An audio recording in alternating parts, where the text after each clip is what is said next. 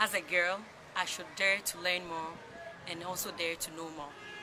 I have to go the extra mile and dare to make it. I'm from a community called Zongo, Nima, Alaska, a coined name for a place with dominant Muslims. Parents there have problems with sending their girl child to school, and it is even worse in the northern part of Ghana. Some parents in the northern part of Ghana really want to send their girls to school, but there are no funds available. These parents hence force their girls into early marriages with the hope that when she gets married, she will get the money from her husband to take care of the family. Religion can also be an obstacle for parents sending their girl child to school. Some girls go to school and then forget their religion, because since the northern part of Ghana is predominantly Muslims, parents are scared to take their girls to school with the fear that they will forget their religion, which is their identity as Muslims. Another aspect of the problem is the girl child getting educated and being disrespectful to her future husband and the community at large. Most of these girls move from the northern part of the country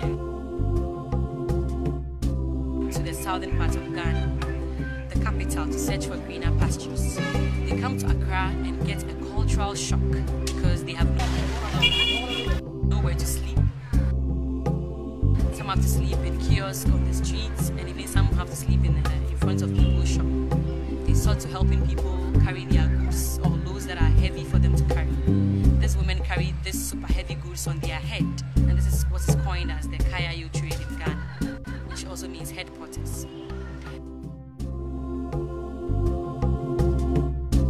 They can't go back to the north because they have made promises to their families, friends, and themselves to get rich before they go back. They get wet when it rains.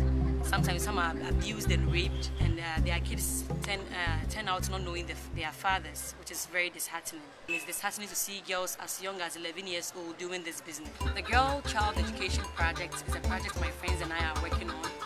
It aims at sensitizing and empowering girls from the northern part of Ghana about the need and importance of education.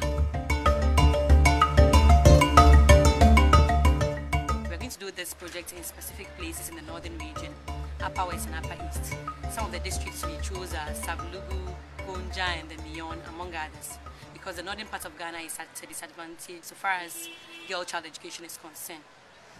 We thought it wise to have a face-to-face contact with mothers, because they are the role model for the girl child. At the end of the project, we hope to see a massive enthusiasm of parents to send their girl child to school. The U.S. State Department is funding this project, but the U.S. Embassy in Accra and AFS IEP Accra are also sponsoring and helping out in the project. We are partnering with the NCCE, that's the National Commission on Civic Education, and other women empowering NGOs in Ghana to undertake this project. We hope to start early September and end ending November. It should be a 3-month intensive program.